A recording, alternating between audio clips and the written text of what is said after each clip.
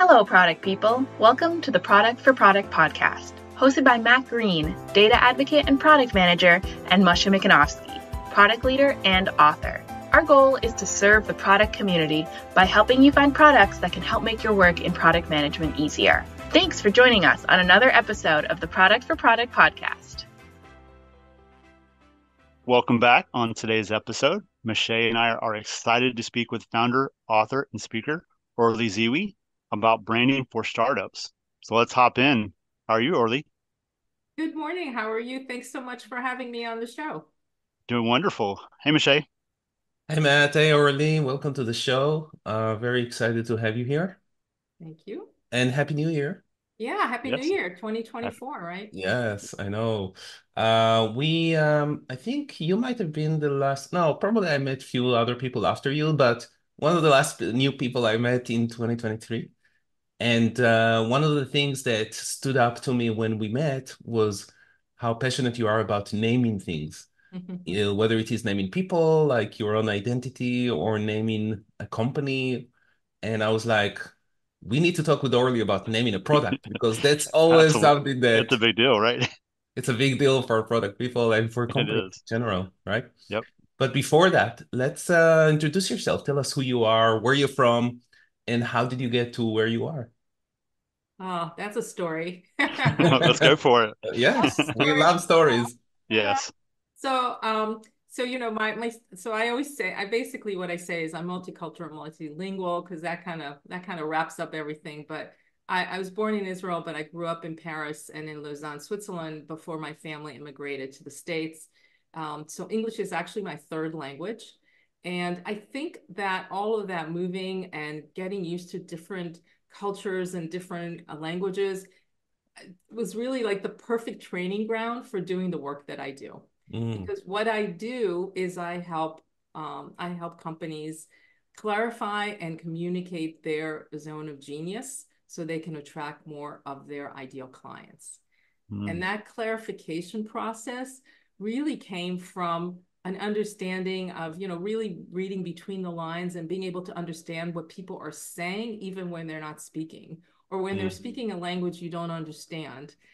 People are people no matter where you are. And I found it really fascinating looking back, thinking about how well I learned how to read people because I had to. I didn't have a choice. I didn't know the language. When we came to the States, I didn't speak a word of English. Wow. Yeah, I learned Wow. actually learned it in 3 months. Oh, impressive. Well, I was 11, so. Okay. Yeah. Plus, you kind of have to, right? You kind of. I kind of do. Yeah, I mean, unless you go to an international school, Yeah. but my parents are very old school, throw you in the deep end and you That's figure out. right. Yeah. And it's always amazing to see how kids learn languages so fast. But Yeah. something you said over there about another skill that you learn while you were doing this is reading people. Mm-hmm. Yep. So you had to sharpen that even without knowing that you were doing this, right? Yeah.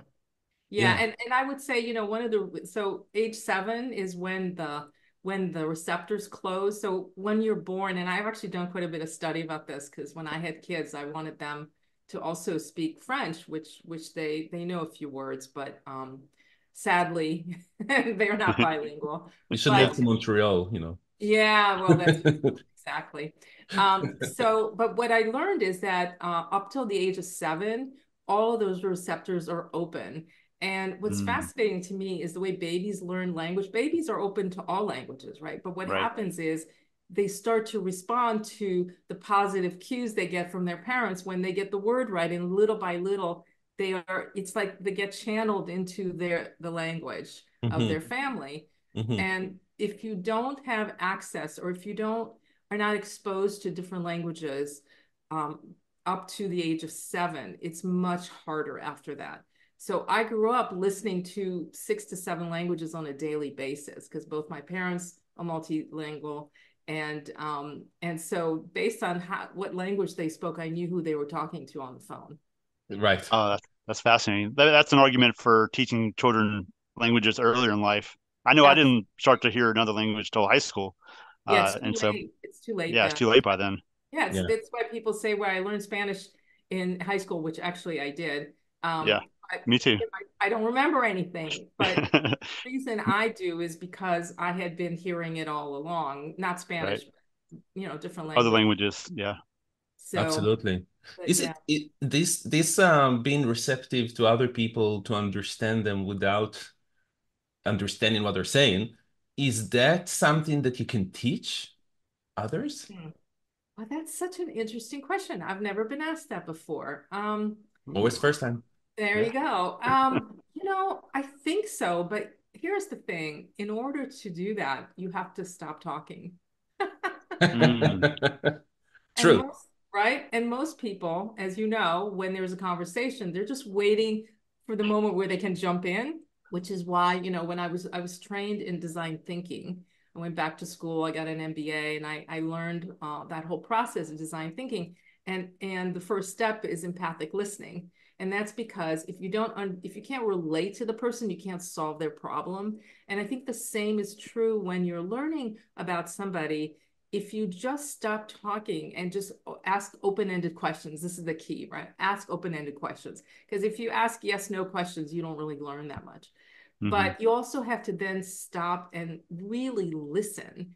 And then, instead of jumping in with your opinion, ask clarifying questions. That's also part of the design thinking process. Ask Right. clarifying questions. And then there's the yes and, response. Always kind of keep it going and not have it be, not that it's adversarial, but hmm really focus more on I'm curious and I want to learn. hmm Yeah. So this is where the importance of active listening. Moshe and I had a conversation recently about this. So definitely parallels with that conversation and product managers. When we're trying to listen to customers, we need to actively listen to what they're saying to identify the problems and maybe even what they're not saying. So like the non-verbal cues that we might get from customers. Right. And also they have to be in the right environment where they feel safe to tell you their opinion. hmm Mm-hmm. So, one of the things that I do a lot of retreats and workshops. And when I get people in a room, one of the things I always do is I make sure I get information. There's a whole process, but before the workshop, and the responses are always, they're never attached to a name, so people don't have to worry. But it's really hard to do this in a room where your boss is. It really comes down to, are you looking to learn, or are you looking to have people validate what you believe? And I think That's right. there's a lot of that going on, which is part of why, we don't approach it from a curiosity perspective, but more from a perspective of, I'm right, and I want and I want people to validate that what I'm saying is right. hmm Confirmation. Confirmation bias. There you That's go. right. Yep. Right. Right. Yep. Right. Absolutely. So going back into, so you got to what you're doing today, and let's dive a bit more into that before we get into naming. Yeah. But think about how do we get into naming, because that's really what I'm interested in today. But in general, you work with a startup. How do you help them? So first of all, I do want to say one other thing about this. It took me a while to realize why I am so passionate about startups. So I come from a long line of entrepreneurs on my father's side. And I hmm grew up, my father was an inventor and entrepreneur, and struggled a lot in trying to really establish himself. And that stuck with me. And I think, for me, working with startups, when I help them, I feel like I'm also helping the family. And so it's also personal, for me. Hmm. In terms of how I help them, one of the things I've learned, and I always say this to my clients too, find your lane and stay in your lane. So my lane is I make fuzzy clear. That's really it. That's what I do. And that's important because if I don't understand who I am as a brand, I can't really market it, because you can't sell something that you yourself don't understand. So clarity is absolutely critical. And then you need to be able to communicate in such a way that people get it, they want it, they value it, they're willing to pay a premium for it. And the problem is that so often, people just want to throw information out there and hope that somehow something sticks, but we're being messaged at a rate of roughly 12,000 messages a day, which is actually more than 4 million a year. And that's on the low end. Just to give you perspective, in 1985, that number was 1,500 a day. So, it's like over 1,000% increase because of the internet, because of social media, because all those. And so what people don't realize is that I don't have time to figure out who you are. So you're asking me to buy something. I don't even know who you are, what you do, why it matters to me. And what people tend to do is they tend to speak from their perspective. But when you're selling something or when you're trying to engage somebody, you're not engaging yourself. You're engaging people who don't know what this is. They haven't really understood the value of it. And so focusing on the why, as in why it matters to that ideal client, is another huge part of this. Oh, there's so much there that resonates with me. I'm happy to hear that because I've spent my entire career in that space. So I'm happy to hear it. I'm sure you're hearing it quite a lot. I go back to all the noise, like you're like to your point of the noise, like you have to get to the point as quickly as possible. People's attention spans are dropping, astronomically, and if you don't catch them right away. Yeah, actually, I have the stat on that. So in 2000, the average American, I'm just using Americans, so sorry for the bias there, but the average American adult's attention span in 2000 was 12 seconds. Now it's hovering somewhere around 8 seconds. I read somewhere, I don't know if this is true, but the average goldfish attention span is 9 seconds. Oh gosh. Oh no. It feels true. I don't know if it is true. It does but feel it really a bit true. Feels true. It does. Of course, when I land on your homepage, you got 6 seconds before I make a go no go decision. Not very much time. So when you put all this stuff on your homepage, that's internally focused, all about you, how great you are, your expertise, and then you're immediately selling me, sign up, buy this, book this. It's like, I don't even know why I'm here. I don't even know what this is, right? So there's also this kind of educational component of how people access information. And it's not by telling me everything up front, it's helping me discover. Right.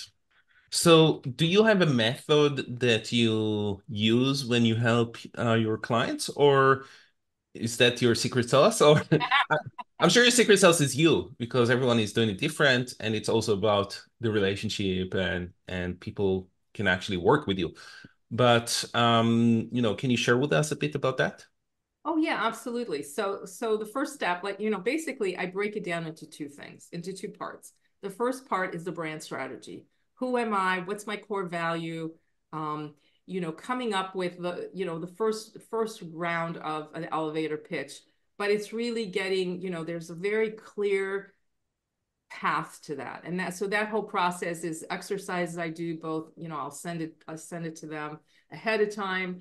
And then we do it on virtually.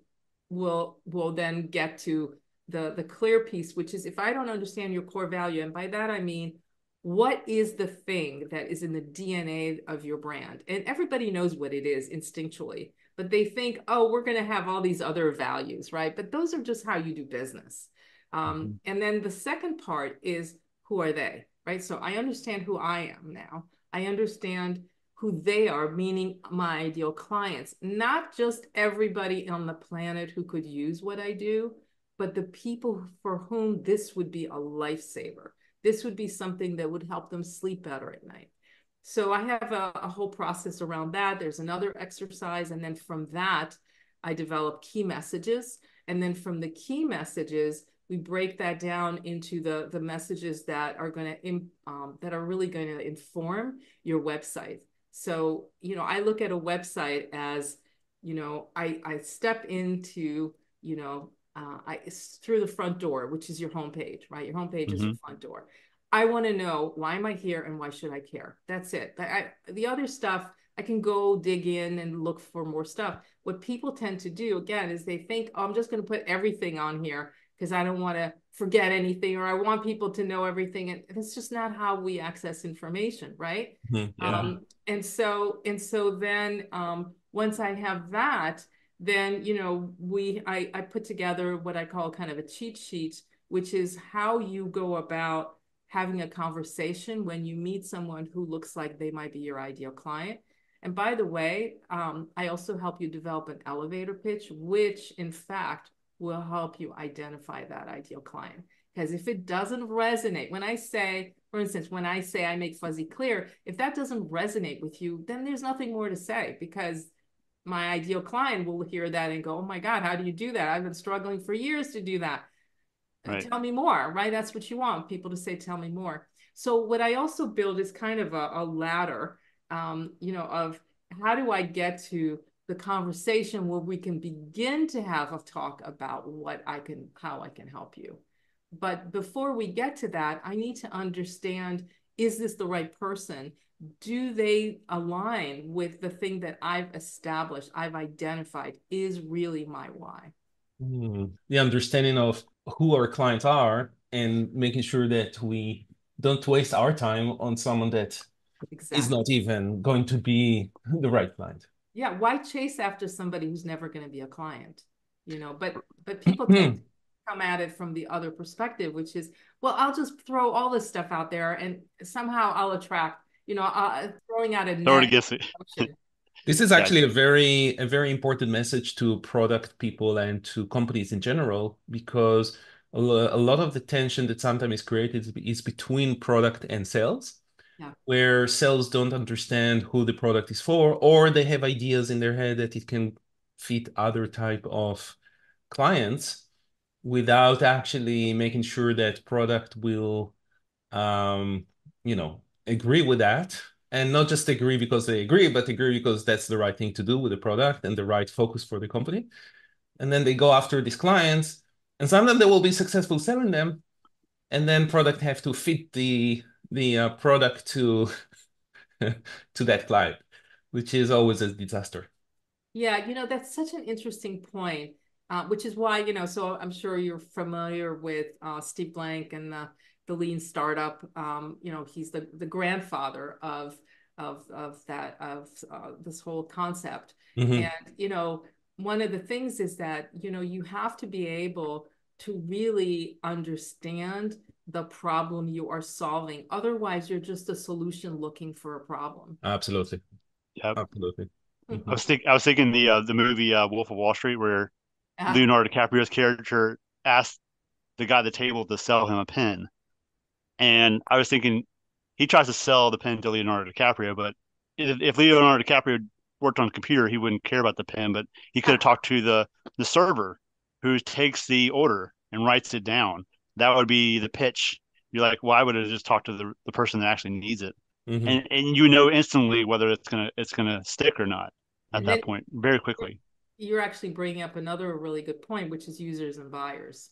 So a lot of times, you're selling something, it's not to the user, but it's the people who are going to pay for this. Mm-hmm. And then, so you have to be thinking about, how is a user going to access this, and how is it going to help them?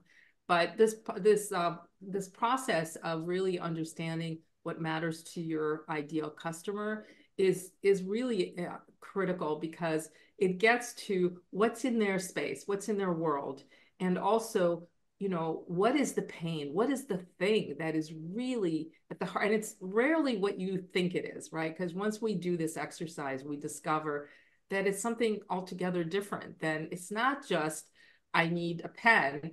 I need to be somebody that people respect, or people look at and say, this is a go-to person in the company. Or, there's also usually there's a personal brand in there that's wrapped up in the decision. But then there's also the other piece is, what do I get? What do I gain? Well, how does what you do help me? Because if you're not Mm-hmm. helping me, then why would I buy from you, right? I need to Mhm. know that you understand my problem, you've got my back, you've got a solution, and that working with you is going to help what is motivating me as well. You mentioned personal brand. So if you're an early stage startup or a founder of one or something like that, like tying your personal brand and your startup brand, those need to be in sync as well. Well, they're the same thing in the Yeah, beginning. And yeah. I'm always fascinated by this idea of, building a culture. The culture starts with the founder. So if you can figure out what your secret sauce is, what your zone of genius is, and what, kind of how to communicate, this core value, then you build a culture based on that value. And it's easier then to find the people who are aligned with that. During the research for my book, one of the things that I discovered is that, the number three reason that startups fail is they have the wrong team. The number one reason is no market need. And not surprisingly, number two reason is they run out of cash. The team itself, making sure you have the people there that understand the why of what you're trying to solve for, the customers that you're trying to solve that for, Right. and the ultimate mission and vision of the company. Because they're going to be your brand ambassadors. So if they Yes. don't get it, if they're not like, they need to be, in the beginning, it's really about this alignment is so important, because if they don't get it, if they feel like it's not a fit, first of all, they're not going to stay. Second of all, they're not going to be able to speak to your brand externally. And as we know, people speak both a positive and negative. So you want people really aligned who are Absolutely. going to say the right message out there. Absolutely. So in a previous episode, we talked with Tovit. You know Tovit, I believe, from Founder Institute in Philadelphia, right? Yeah. And with her, we spoke about how to craft the story of the product. And because of your, and we touched about that also in this discussion about the story and how do you tell your story, right? But with you, I wanted to dive a bit into the naming of the product, because that's something you're quite passionate about. And I can see that from everything that you were talking about, you're really looking into that essence, and that essence, it's almost like a perfume, like you're finding like this two, three words, one or maybe up to three. I don't know if three is too much for a name of a product already, but you find this name that will really, just by saying the name, people will already kind of get it. That's how I see it, but maybe I'm wrong about that, right? So tell us first of all, how do you see a name of, and think about the product. I know that it also resonates. Sometimes many companies will have the same name as a product as the company. Sometimes you will have a company name with many product names. But let's just think about the product first. Okay. So first of all, we've already talked about this, the importance of getting clear. So remember that the name is the identity of your brand. Your logo is shorthand for your brand. So the first step, people come up with a logo before they've even figured out the name. One of the things I always tell my clients, startup clients, is forget about the logo for right now. Let's focus on the name, because you can't have a logo that represents the wrong name. And if you have the wrong name, you can't really build from there anyhow. So what you need to do is, once you really understand what's, think of it like a package, right? You know what's inside the box. The logo is the bowl, but the name is the shape of the box, right? And I look at this and I get it. I get something really core about what this is. And I've already, there's this idea, this is, one of the things I did in my book is I unpacked all these marketing myths. And one of them is, oh, people buy in spite of our name, like almost like the name doesn't matter. And that is not true, which is why I use Nike as an example. I don't know if you know what Nike's original name was. I vaguely remember, but yeah, go ahead and explain it. Yeah. Well, the reason I use them as an example, they had that name for 10 years. And they were never able to grow to where they are today, right? So I don't remember the exact numbers, but it was, first of all, completely forgettable. Remember that the company was started by 3 athletes, right? And so the name was Blue Ribbon Sports. Think about that. Makes sense if you're thinking in terms of a prize, right? But blue ribbons are typically in county fairs. Charlotte's Web. I was thinking Yeah, Charlotte. right. Yeah, the The Blue pig, the Road, biggest pig. Yeah, the pig. exactly. Yep. And so they had that name for 10 years and they never grew to, I think they were at like maybe $10 million at that point, which sounds like a lot, but I mean, they're like in the billions Where they now. are now. Yeah. So they hired this guy, Scott Bedbury, who basically, went on this, he called it the big dig, to really figure out what was this thing, right? What was it? And ultimately, because we're talking about products, I don't know if you know this, but Nike was the name of their breakout waffle shoe. And it's the perfect name because Nike is the goddess of victory. So ancient Greeks, they prayed to the goddess victory before they went into battle. I mean, what better name for a company that, clothes and puts shoes on Olympic athletes. Right. And as soon as within like a year, I mean, it's like the name really helped explode the company because it now said something that people could grab onto. Plus, you're right, Moshe, that, blue ribbon sport, like it does not roll off the tongue. So I actually have, when we get to this, I've got like here all the components of what makes a great name. And long and forgettable is definitely not, those are not qualities. But what's amazing is that how quickly people forgot all about it because they never remembered it in the first place. It's interesting because Nike is actually an interesting example coming from Israel. In Israel, we don't call it Nike, we call it Nike. And I'm not sure why. Yeah, why is that? I have no idea. But there is that thing about different countries, and we talked about it in the beginning, how you move from different countries, where in different countries the names will be pronounced differently. IKEA in Israel, and I think also in Sweden, is pronounced differently. It's not pronounced IKEA, it's pronounced IKEA. So there is like this also a cultural thing in the area where the name is coming to, as well as you need to be careful about names or words that have negative connotation or swear words in different places, right? Yes. Oh, I have a great example for you. So do you remember the Nova? Yeah, the car. But in Spanish, it means doesn't go. Nova. So they had to change the name. I mean, this is such a great point because we tend to be so English focused and we forget that there are, billions of people who do not speak English, right?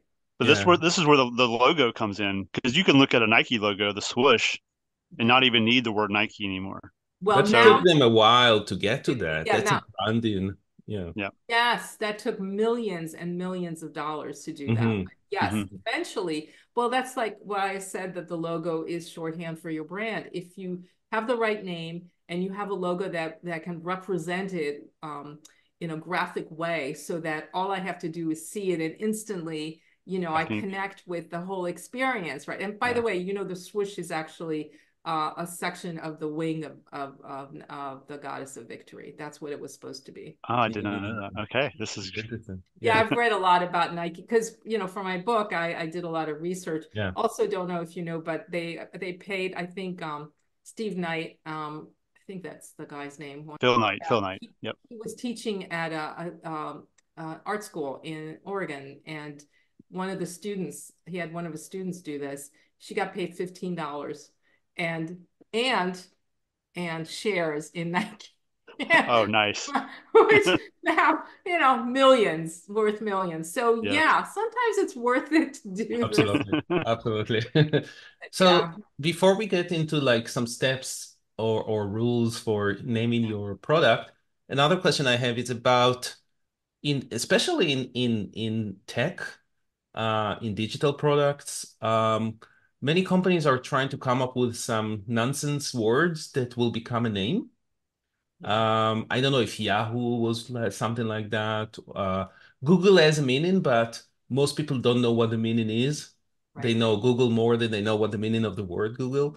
But there is a lot of those names that are just don't mean anything, and they do become or not a brand name, and then everyone know what Yahoo is or whatever, right?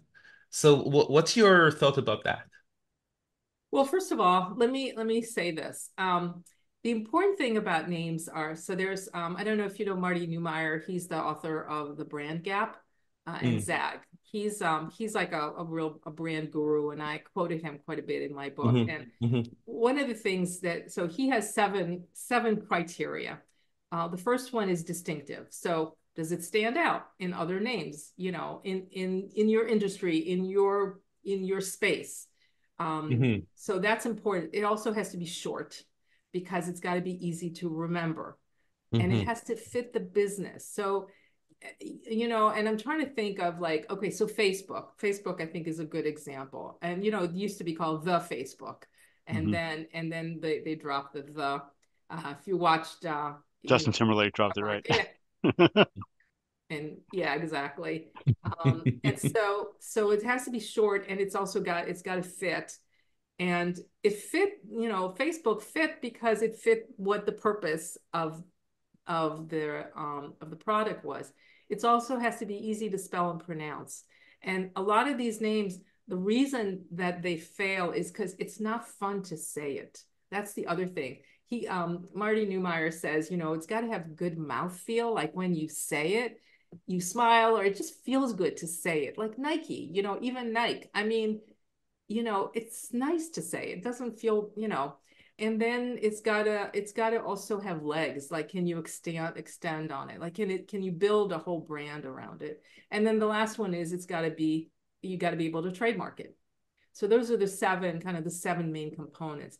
The idea of a nonsensical word, it can work, but the problem, do you have an example, Moshe? Because I can, you know, is there one in particular that stands Yeah, out? I don't know if Yahoo is a nonsensical or not. I guess it's not. I mean, like, It has a meaning. I yeah, mean, it does have a meaning, I guess.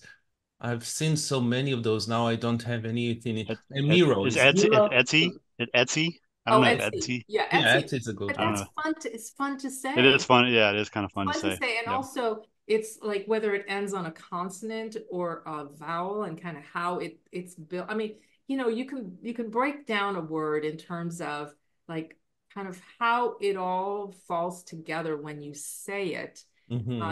It's easy and fun to say. Yes. hmm And I don't know, does Etsy have a meaning? I haven't looked that up. I don't know if it does or not. I've But never it's, heard of it yeah, anywhere else. right. But I see. but you know, like let's say so Airbnb is another one, right? hmm So it actually we used to the Airbnb is actually short for what was originally I think it was Air Breakfast Bed and Breakfast, like, Yes, that's right. Yeah, I think right? so. Yep. And then they shortened to the Airbnb. But you know, that's also fun to say. And it ends, hmm you know, ending on consonants usually is nice, like Facebook, Airbnb, there's the right. But then you have Apple. So the thing with Apple, the reason I think it has really grown and been sustainable since, you know, 1982, is that 1984 was the first Macintosh. I don't know if you know the story behind this, but it just so happens that apples were Steve Jobs' favorite fruit. That was really the reason he called it Apple. And hmm he named his first computer the Macintosh because Macintosh is the most popular apple in the United States. Ah, I'm learning all kinds of new I things. know. I'm like, Yeah. am I bursting your bubbles here about all No, these? no, it's blowing my mind because I'm thinking even Apple, like if you think of something that everyone knows what an apple is, Yeah. that's something else that could really resonate with your branding. Like, oh, I just know, and fortunately, I mean, their logo is an apple, but even the bite that's taken out of the apple, Yeah, they talk a lot about that it's Newton taking, you know, the apple falling, you know, all of that. And I think the original logo actually did have the tree, the apple with Newton underneath, and, you know, the apple falling on his head, you know, the whole yeah, how he came up with the idea of But gravity. but that's Um, how you can build around it. That goes that yes, it yeah, has a rule about story. It has yeah. a that's the last thing I want to mention is having a story, not just you picked something out of the air, but it has a story that's meaningful to you. So, you know, Steve Jobs, you know, I mean, say what you will about the man, but he really was a genius. And certainly in terms of marketing, he was a marketing genius. But he, you know, what he wanted, well, he and of course the other Steve, I know people forget that there were two founders, both named Steve. But hmm what's interesting about Apple is that it was very deliberate because, you know, you had, I mean, Microsoft, what does that mean? You know, I mean, do people like to say Microsoft? I mean, it doesn't have that. yeah. And, you know, it still feels like it's never going to be cool. Feels antiquated. You're right. I just watched the movie Blackberry, about The BlackBerry. Oh my God, that's such an amazing story. I mean, to go that is from an amazing story, a exactly. leader to literally a dinosaur in such a short period of time. Yeah, Well, that's the flip side, but the movie was about how they started, and their company name was RIM, Research in Motion, and Research in Motion is a very blah name. RIM is a bit better, yeah, but it's just the acronym. And that happens a lot with companies that are just, they have long names and then they just abbreviate it and it becomes the name, right? Mm-hmm. yeah, IBM is a perfect example. International Right, right, Machine. exactly. But here we were also talking about a very different generation, like more than 100 years ago and stuff like that. But they never thought about like cool names over there. Back then, it was just, whatever. But and then they came up with the phone, the BlackBerry, and the first designer for it, because of the keyboard and how it looks like those. I forget the word in English for the little sections in the BlackBerry. So that's why they decided to name it BlackBerry. These days, RIM doesn't exist anymore, but the company name is BlackBerry. So so it's the same thing that's happened to Nike, not from valuation and from business perspective, but from naming perspective. During M&A activity, the best name is the one that wins. And Mhm. so, and I'm trying to think, it's going to come to me, but it's a financial company. And when they were bought, they tried to change the name and they got so much mail or emails, right? Yeah. People were so incensed that they had to keep the original name. Mm. So, and if Mhm. I ever think of it, I'll let you For know. sure, for sure. So in going back to and it's very cool that we're doing this one after the other, these two episodes, but going back to Tovit's episode, we did an exercise during the episode where we picked up a product. Her method of creating the story is by picking an object that the product or the person or the company represents and then Mhm. trying to find the essence of that specific item, and from that creating the story. So we picked ChatGPT, and the object that we picked up for that was parachute that help you learn how to dive, like a tandem parachute. Um, Mine, because Matt and I are a bit different about AI, mine was with a person, so it's tandem with a person in it. Matt was without a person, so it's just a machine that helps you.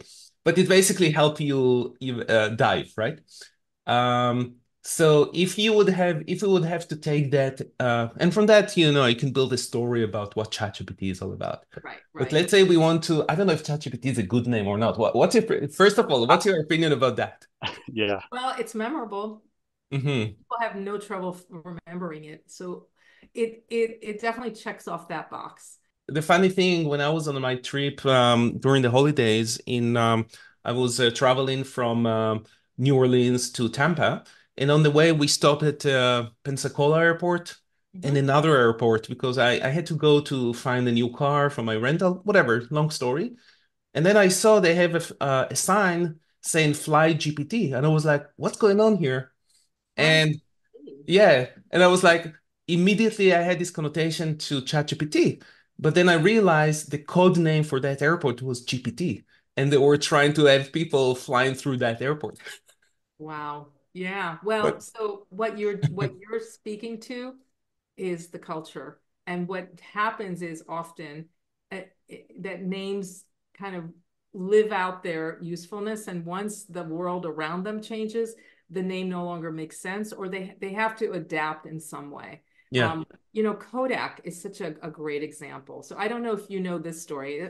You can tell, I mean, I've spent a lot of time thinking about names, and it's such a great story. So Kodak, this is, I think this is true, but was actually the sound that the first shutter of the first camera made.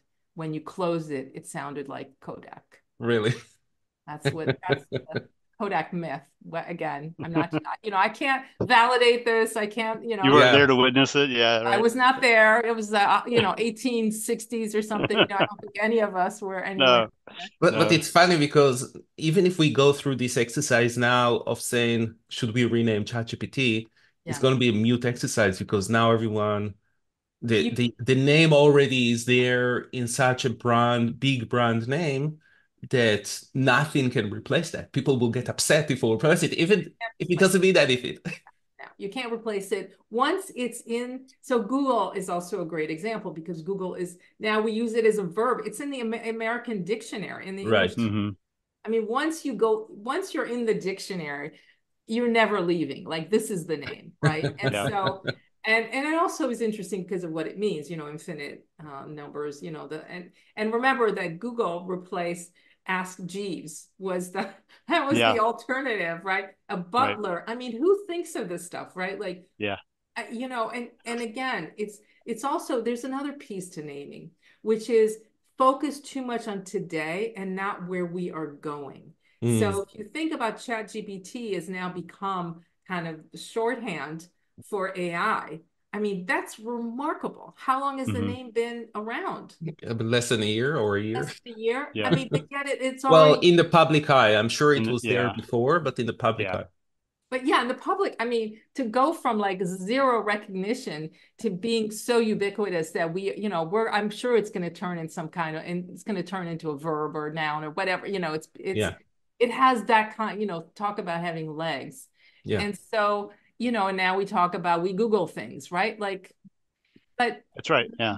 I believe that one of the reasons why Google has really worked in a way that Ask Jeeves never could is, first of all, it's so snooty, right? Because Jeeves was supposed to be a butler. It's like, okay, Yeah. so right there, and in America, that will never fly. Mm. Yeah. It's just never going to fly. So it's also, you kind of miss the mark in understanding your audience. And then you don't think in terms of the future. Like, who could have imagined social media, 50 years ago? It didn't exist. There was no internet, but there was a computer. Computers have been around since the 1940s. And so it's interesting that for me, names also have to be forward thinking. Mm-hmm. Mhm, Yeah. mhm. I Yeah. like one of the criteria you mentioned about fun to say, like I love AI, but I don't like saying chat GPT. Yeah. And so I think they could have thought longer term, but I don't think that they were really thinking about that. Like, No, well, most people don't think at all about the name. That's the yeah, problem. And yeah, so what happens is sometimes they get lucky and it, worms its way into the public consciousness and it sticks. And other times you have to change it. I mean, yep. Blue Ribbon Sports being a perfect example of that. It's like you throw something together based on your own experience. And the problem with naming is how often we forget that we're not naming the company for us, but for our future clients. Yeah. And so Yeah. the goal of the name is to help somebody understand what this is, Yeah. what you get. And often it's, I like to break it down. It's either the process or the outcome. And so, with Nike, it's really about the outcome. Like, we basically we help winners win. I mean, that's really what they're saying. Mm-hmm. And if you look at, what's happened, you have all these Olympic athletes, and the more of them who are wearing the Nike logo, the more that becomes, it's like it's sort of gets ingrained in our mind that this is. So when you buy Nike now, when you buy a piece of clothing that has the logo, even though you will never stand on any kind of You feel podium like a ever winner. in your Yeah. life, You feel like a winner. you Yeah. can feel like an athlete for, the time you're wearing it because he's Yeah. made that, I mean, that's really, I think, when the name becomes ingrained in the consciousness of the Yeah. culture. So if you were in the shoes of, or if you were in position to help ChatGPT Yeah. come up with a name before they became a huge thing, what would be like, tell us like, what would be your process to, quickly, what would be your process to sit down and come up with names and choose a name? So here's what, so this is actually, I have done this, right? So this is what we do. You literally write a list of every word you can think of that sums up something about the experience of this app. I feel like they took the easy way out because it's chat speaking. I get that. But for me, the app is not about speaking. It's really about translating and doing it in like nanoseconds. It's like they take something that you're thinking, or, I mean, that it is very brilliant. And I have used it just to kind of help me brainstorm. So Mm-hmm. for me, like I would think of it in terms of a brainstorming tool. I Mm-hmm. would so once you make a list, right? And you literally you just do a brain dump. Once you do that, then you organize them in columns. And so you'll have one that maybe is about translation, another one is about speaking, another one is about writing, or what have you. And then you pick the best ones, the top three, and then you try them out. I would, Mm-hmm. I wonder if they had any kind of focus group for this, or if they even bothered. I'm assuming not. It sounds like, right, they just kind of Yeah. threw something together and they got lucky and it stuck. But I Right. don't believe that it really explains what the heck this is. And And Mm-hmm. they were a closed company. This is before they went and got all the funding from Microsoft. So there's a whole backstory into like this was open AI in terms of it was not really meant to be Yeah. monetized But the right, reason I'm necessarily. asking, the reason I'm asking this question is that most of us will not be Nike and most of us will not be ChatGPT.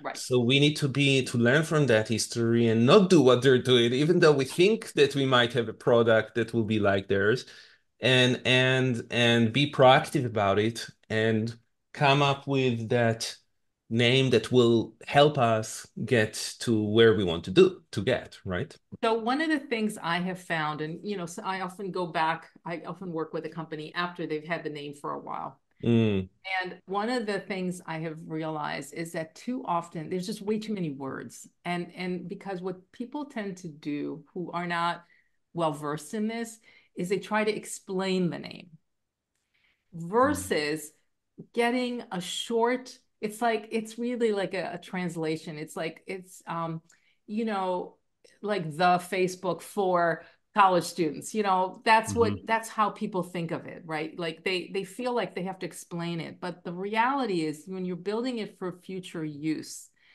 you need to believe that that's what the other things are going to do. Marketing is going to help you do that. The logo is going to help you do that. And eventually, it's just the simplest way. It also is the easiest to remember. mm, mm-hmm. So when you're saying I have the list, I put it in Yeah. columns based on And then themes or whatever it is. Yeah, and then I pick the top three. So picking those top three is a really could be a gut feeling or just what I think no, no, might no, be the right one. no. So this is the part I left out. So, Okay. and what you're doing is you list as many words, 2 or 3 word sentences that are coming to mind when you think of Mm-hmm. a startup. Mm-hmm.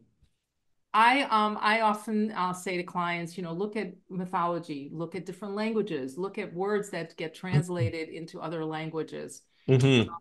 and then you organize them into buckets, right? And then you come up with 3 names based on words from the bucket with the most words. Mm-hmm. So you have a group think, and people, Mm-hmm. and you do it on post-it notes. This is the design thinking process, right? You put names like one word, one sentence, and you throw them up on a board, and then you organize them into these buckets. And then we say, okay, we have one that's translation, one that's speaking, and one that's writing, let's say. But translation is the one that has the most words under it. And so that's the area.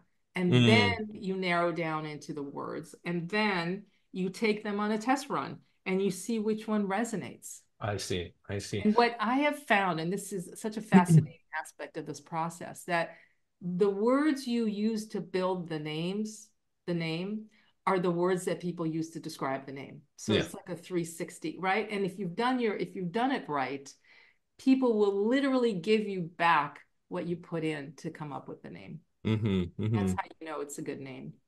And I think that this also connects with what we talked with Tovit about telling the story of your product, because the words can come from that story, That's right. That's right? right. But you need to know the story. Yeah, And you need to know the story. and more importantly, you need to understand how that story matters to your customer. Because Mm-hmm. ultimately, yes, it's your story, but as I said earlier, you're not speaking to yourself. So what you want is a story that resonates. When people hear it, they're like, yeah, that's there's something that's almost instinctual, guttural, what have you, where people will respond because it resonates with them. Yeah. Well, we talked about a lot of things here, and That's what it's good. we It's work. definitely have a lot to think about. And um, this was really a great chat, Orly. And that process is, I hope to our listeners, it will give a bit of organization into when they need to pick up a name, how to do that. But I'm sure they can also reach out to you if they want your help. How can people reach out to you? So zeewybrands.com, it's my website. You can reach out to me on LinkedIn. And I also was going to say, when you go on my website, I have a free download of 10 personal brand tips. So it's right there Mm. on the homepage. So So um, yeah, we can share that link also in the yeah, description and of I the yeah, I episode. have that, and I'll send that, I'll give that to you. Perfect. And then Hmm. I'm also I am starting a series of workshops, and it's going to be 3 hours once a week.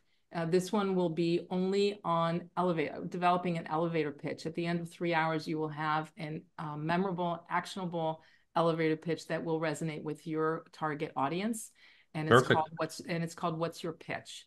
What's And your pitch? I have the link to that as well, and that starts at the end of January. Excellent. And then give the Excellent. name of your book as well. I know we All talked right. about that So the quite name of frequently. my book, right, is Ready Launch Brand, the Lean Marketing Guide for Startups. You can find it really anywhere where Excellent. they're sold. But if you go on Awesome. Amazon, you can also see I think I have 15 five-star reviews, something like that. Well, And hopefully more soon. yeah, hopefully. Well, my goal is to get 100. I'm really hoping to do that this year. But it was Awesome. also it came out. It was published in May of 2021, and it was the new business book release on Amazon in April, and Seth Godin endorsed it. That's amazing. Excellent. I That's look forward amazing. to checking it out. Yeah. Do you talk in the book also about naming? Yeah, oh, yeah, I have a whole chapter, and each chapter, like I said, it's connected to a marketing myth. So this one is called Uh, Rose by Any Other Name. mhm. The one that one of my favorites actually is, and I have a chapter called the Nike Syndrome. And then Oh, good. this one also is the gold standard, word of mouth. Mhm. And so how people think about word of mouth, because usually people say, well, I don't need marketing because I have word of mouth. So Right, right, right, right. Awesome. Amazing, amazing. It's on my to read list already, so I'm definitely planning to read your book. love So yeah, I'd love a review. yeah, hopefully I will be one of the 100. And Thank you. I would love that. Thank you so much. I'd really appreciate it. absolutely, absolutely. So Matt, do you have any other questions? I mean, we could go on. This is fascinating. I Yeah. mean, I love talking about this stuff, and Mhm. so I look forward to checking the book out. And Orly, thank you so much for coming on the show. Thank you. Moshe, thank you as always. My pleasure. Absolutely. Thank you so much, Orly. That was a pleasure. Thank you so much for having me. Thank you to all the fans. We'll talk to you next time. Take care, everyone. Thank you to all the listeners. We really appreciate the feedback and support. Please leave us a review to help others find the show on Apple or Spotify or anywhere else you're listening to the show.